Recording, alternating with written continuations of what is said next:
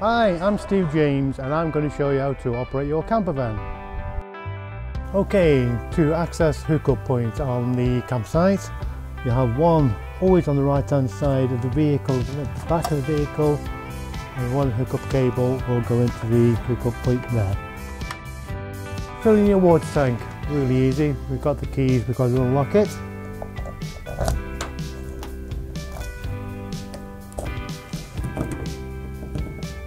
Open your water tank, you can fill with hose pipes, watering cans, whichever way you want to do it.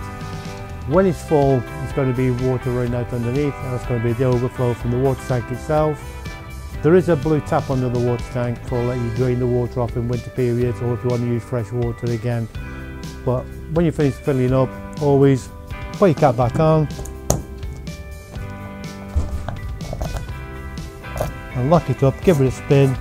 You know it's locked, you know it's safe, and that's how you fill your water tank up.